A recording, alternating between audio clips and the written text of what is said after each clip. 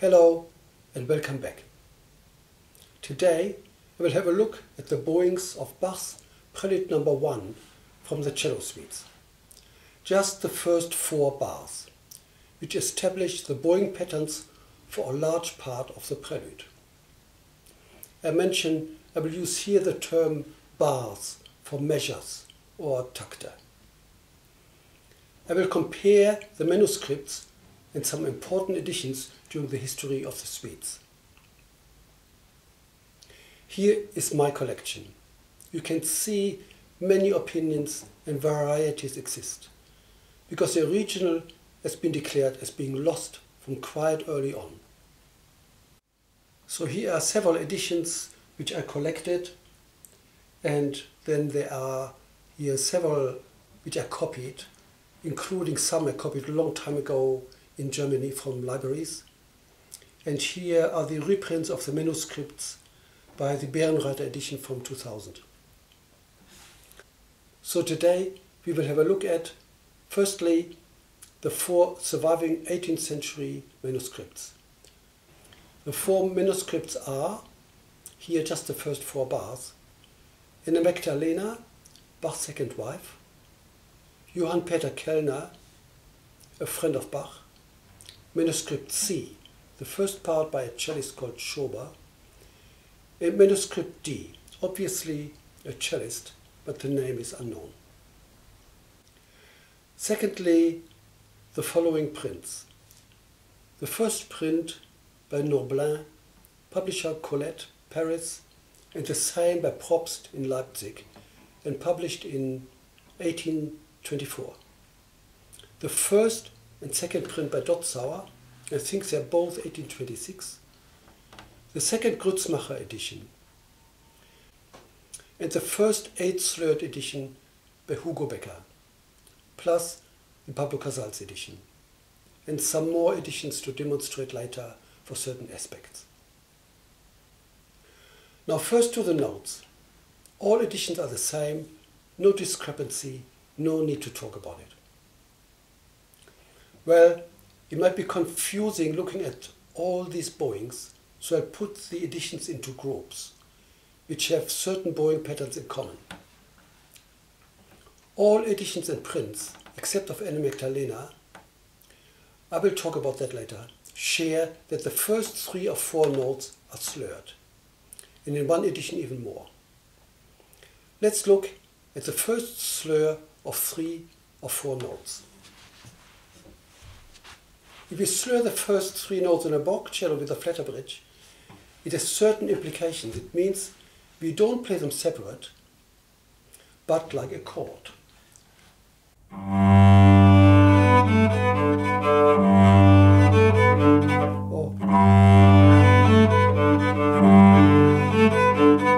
And like not, but.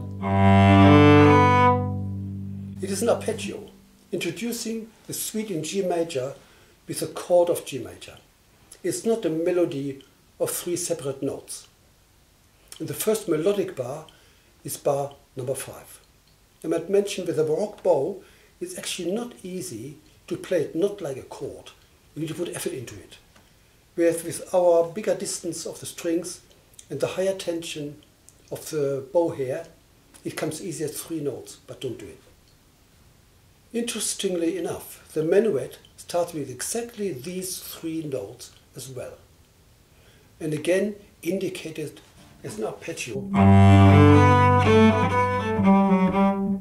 And it occurs again in the Sarabande, and this time as an arpeggio on 1 beat.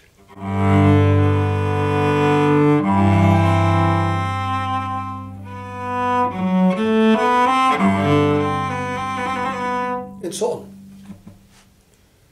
Now to get some order into all this information, I will put 2 groups together. The first group with 4 notes slurred, and the second with 3 notes slurred. The manuscripts by Kellner and Manuscript D display the 4 slurred bowing, as well as does the first print by Norblin. Kellner was a personal friend of Bach, and we can assume that he copied straight away from Bach's original, as did Anna Magdalena. By playing through with 4 slurred followed by 4 attached, it leads to that the first slur of 4, starting on the first beat, falls on downbow, whereas the second slur in each bar, on the third beat, falls on an upbow. I just play it through.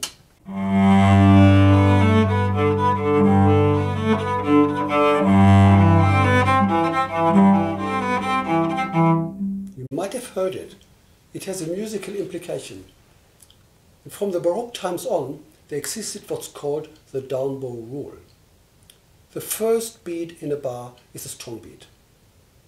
And if played with a downbow, it has a natural weight, a natural accent, and this became established as an orchestral rule. The first beat, if possible, was a downbow. Of course, exceptions within the context happen. But for example, an orchestral menuet in 3 beats would be played down on 1, 2 and 3 in an upbow, like, and not up.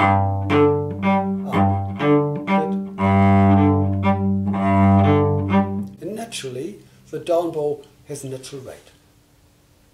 If applied here, it means every new chord at the beginning of the bar is played stronger. When repeated at the middle of the bar with upbow, it is weaker. And this is another Baroque convention. When a phrase is literally repeated, they apply it either softer or with an ornament, not just repetitive. Here, it brings always out the new harmony, and in the second half of the bar, the repeated harmony comes softer. It sounds more interesting. The structure and progression of harmonies come out clearer. I do it.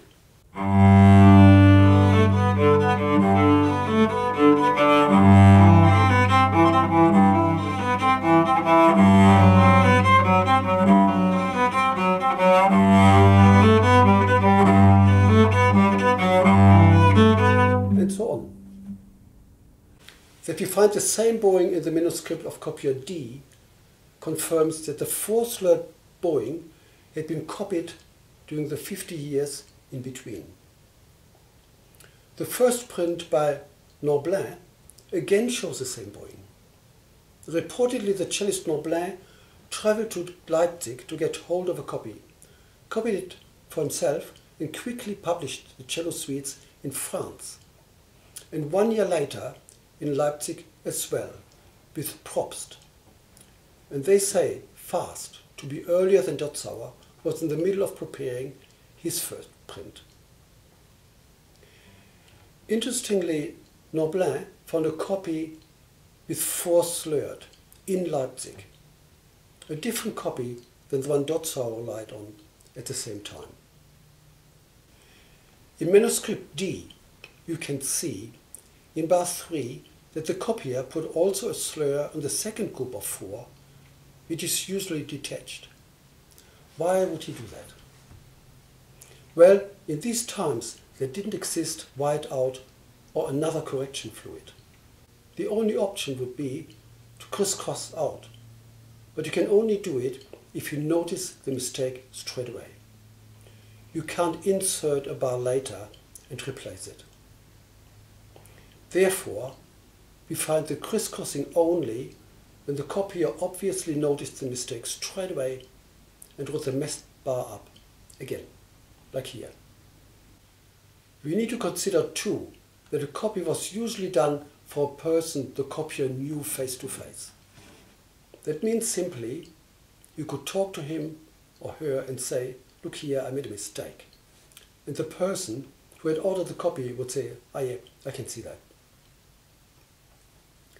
And now I will have a look at the other bowings, except the ones starting with 3 slurred. I look now at Anna Magdalena's copy.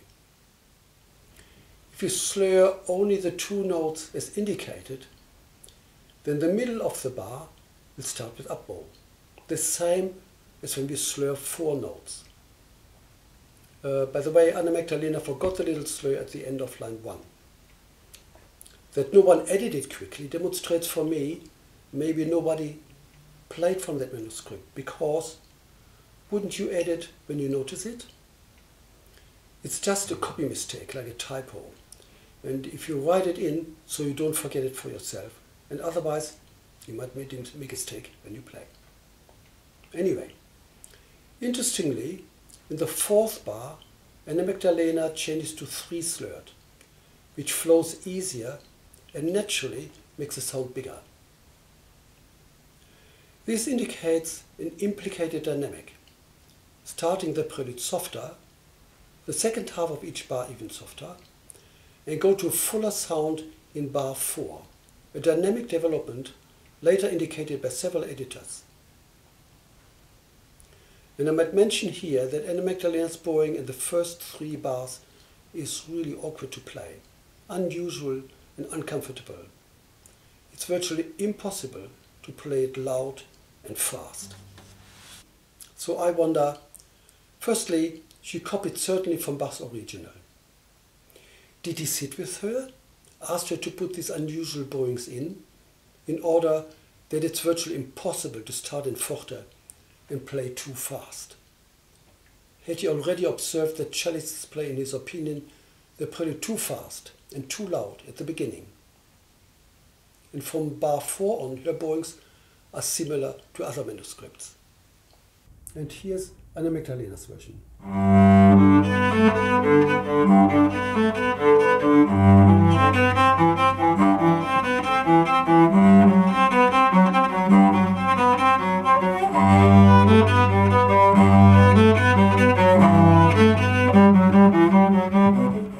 And so on. There are 2 editors who included in the editions Anna Magdalena's manuscript, Alexanian as early as 1929 and Kurtz. But without giving any reason, they both totally ignore her bowings and dismiss them. And there's only one editor, the German cellist Grümmer, published by Doplinger, who faithfully published a well-readable version, not just the manuscript, with exactly Anna Magdalena's bowings. And now I will go to Hugo Becker, the bowing I learned first, and virtually everyone played his version in the 20th century. Suzuki, Feuillard, and many others copied it. In his version too, the second part of each bar starts with an upbow, following musically the same pattern as the 4 slurred version and Anna Magdalena. Why did the 8 slurred version become so popular? Well, around 1800, the Frenchman Chord developed the bow as we play it today. Here's a Baroque bow, and I take the other bow, and you can say it goes the other way. And it sounded very different. It made a bigger sound, and with 25 years, everyone played it. And the whole instrument got reconstructed. The bass bar under this part of the bridge was stronger, the bridge higher, and with that the fingerboard higher of the instrument. It gave more pressure, bigger sound. And Beethoven's Symphony No. 5 would have hardly had an impact with the old Baroque bow. It would sound nice and light, like Vivaldi. Like, let's get my Baroque bow, and it would be, and it's like an introduction into Vivaldi. The new bow, in fact, had shaped the imagination of composers to write string music in a new style, with a fuller sound and stronger accent. But despite the fuller sound, it had a downside. With the new bow, separate strokes got noisier, and the detached notes in the prelude could sound like an unmusical study.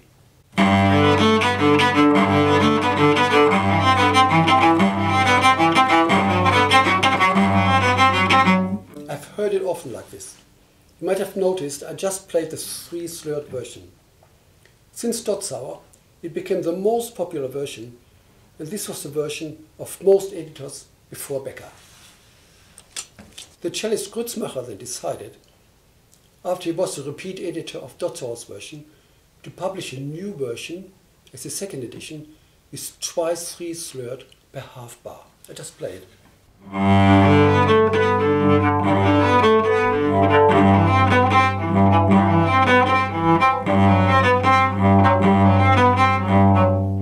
It's pretty awkward. Anyway, he had a little bit less noise. And a similar decision took later Casals. Only Casals watched that the bow division was much more balanced. And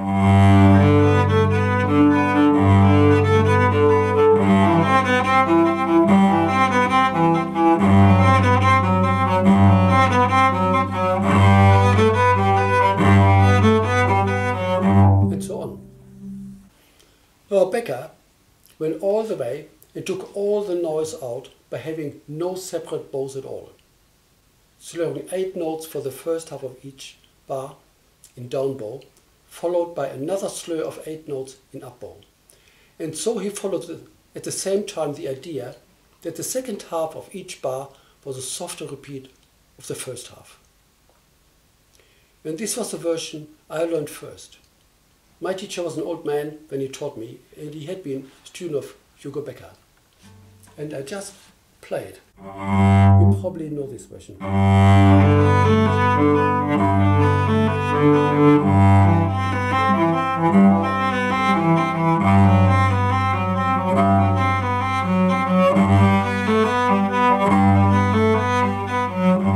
And so on. And it's very smooth, and with a new bow he took this noise out. And now I will have a look at the group of 3 slurred. There's only one manuscript called C with 3 slurred by a copier called Schober, who certainly had never seen Bach's original. He lived too late.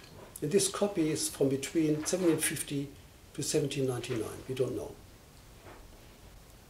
And then, of course, we have the prints by Dotzauer. Later, the Bach Gesellschaft, or Bach Society, joined Dotzauer, and it continued to today with Bärenreiter, Kurtz, and Icking, the preferred edition, sometimes called the closest to the original. And many performers today, like Yo-Yo Ma and Rostropovich, played the 3 slurred version. I had a funny experience with it. In 2008, I put for the first time a recording of Prelude 1 on YouTube, starting with 3 slurred. And I got a comment that I played 126 mistakes. And a student had gone through and counted my different bowings to Becker or Suzuki, horrified to see the first time a different bowing than Becker. The 3 slurred version is technically easier. You can play it faster. Young players like that for showing off. I can play it faster than you. There was no original to be referred to, and cellists with an option seem to have preferred it. The aspect of playing now faster is interesting and maybe even quite important. Dotzauer's first edition indicated as the tempo allegro moderato. It must have been at the time the way to play it. By having now published the 3 slurred version, it seemed to have an influence. Players seem to have sped up their way of playing Prelude 1, and the indication in the second print is allegro.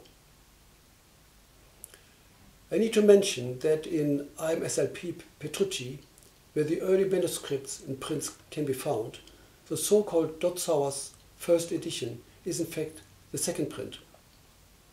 Before IMSLP Petrucci existed, I had contacted Breitkopf and asked if Dotzauer's first print still existed in the archive. They kindly sent me Prelude 1 with the allegro moderato indication as seen here. And as far as I know, the second edition followed very soon after. The suites became quickly popular. Dotzauer's edition was the first which was thoroughly proofread and consciously edited. It is still very close to the manuscripts. He didn't show off his own ideas, corrected only where he found the manuscript had little mistakes or inconsistencies. You can't play any of the 4 manuscripts through without correcting and trying to read the mind of the writer, what they meant if they wouldn't have written a mistake. You can play Dotzauer's version through without a pencil in your hand, extend slurs, cross others out, and also you end up in a bow direction which feels right. Back to the bowing with three slurred, the disadvantage is certainly in the prelude that the musical structure can get lost. But we need to consider the change of time and thinking between Bach's time and Dotzauer. Under Magdalena, copiers C and D call the suites suites. Kellner, the earliest copier, calls them sonatas, and they follow in his copy the partitas and sonatas for violin by Bach as well, so he took their title. Dotzauer calls them solos or etudes, studies. And just before Noblin called the suites sonatas or etudes. And still Becker called them sonatas in 1911. Suites are a set of dances. Playing the dances requires a knowledge what the character of the dances was. There are virtually no tempo markings in the suites because the Baroque players all knew. But suites became replaced by the sonata. And in the sonata, each movement has a tempo title like Allegro moderato. The vision that a dance was something expressive in itself got a bit lost. So the prelude became a bit of an etude, using a certain technique, instead of a playful introduction, improvisation-like, to a set of dances. Like Dotzauer put dots on the detached notes. There were dots to make it even sharper, which makes it sound even more like a study. But maybe he wanted that. He called the suites solos or studies. And later it's exactly that what Becker avoided.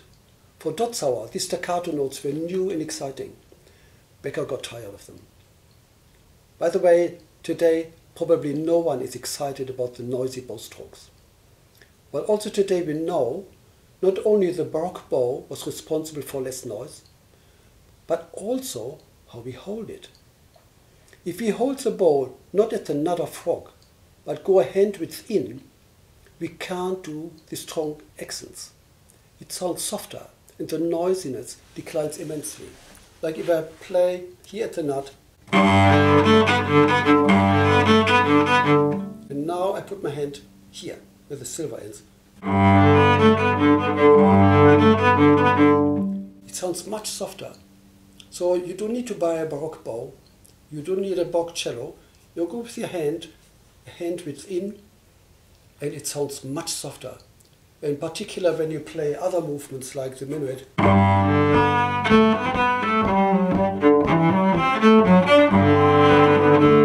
It suddenly dances, it is softer, and this little bit makes already the difference. As explained in my chat about the alla breve movements, Dotzauer dismissed all alla breve markings. There was no connection to the old dances anymore. Tempo education had replaced the understanding of a dance. We need not to forget that Schubert died just 2 years after Dotzauer's first edition. Times had changed and bypassed Haydn, Beethoven and Mozart. Performance was now showing off on stage. In the time of Bach, the old suites were cheerful house music, instrumental dances played in the player's home. Now back to the comparison. In my view, it looks like that the four-slurred version was the first, particularly considering Johann Kellner was a personal friend of Bach and copied very likely from nothing else than Bach's original. You can see the handwriting of the four-slurred versions that often the bowings are written high up or not long enough. In fact, sometimes the slur goes only over 3 notes, and the 3-slurred option is not an impossible reading. Like at the beginnings of bar 1 and 2 of manuscript D, where just common sense tells us he meant 4. But some might have found it just easier, suggested it, like editors suggest bowings today.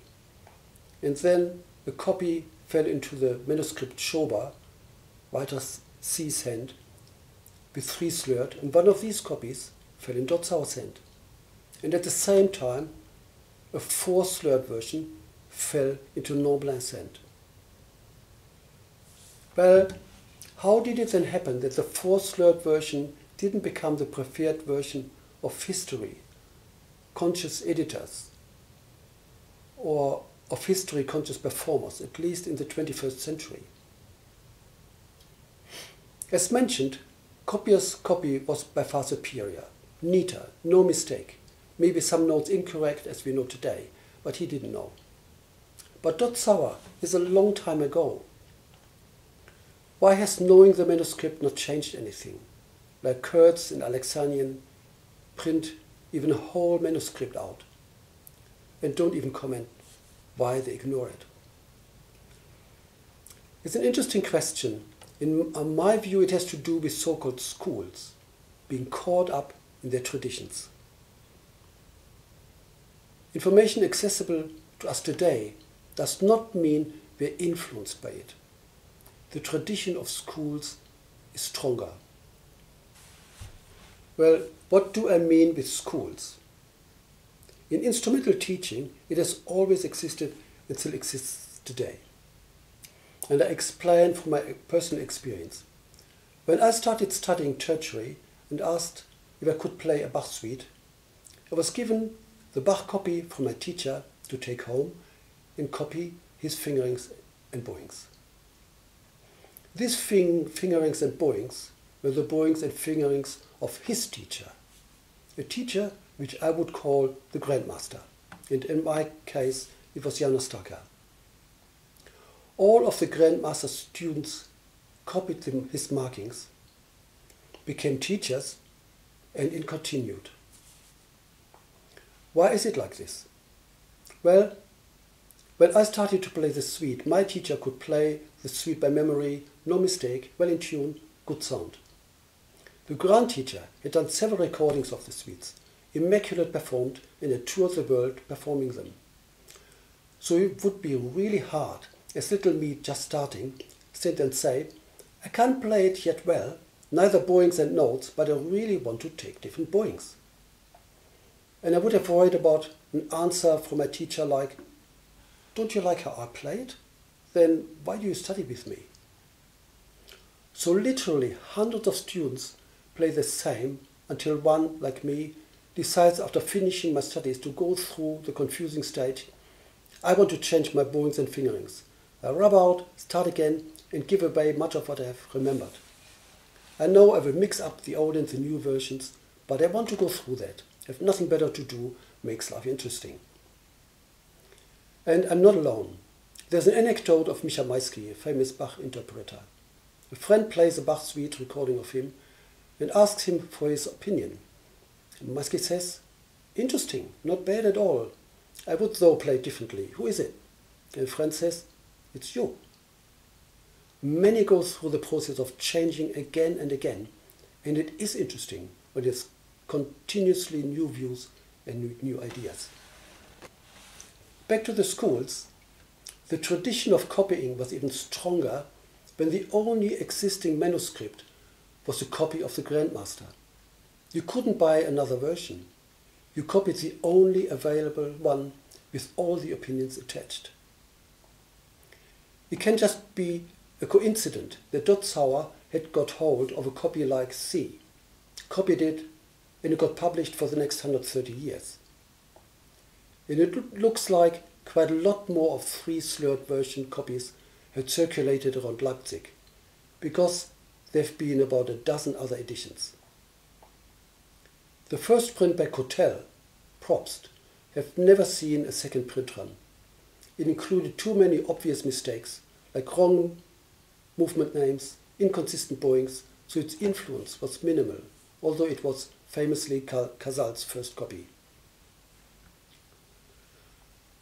And lastly, I wish to point out that the today known 4 manuscripts from the 18th century had been held in collections, but there's no sign they had ever been used.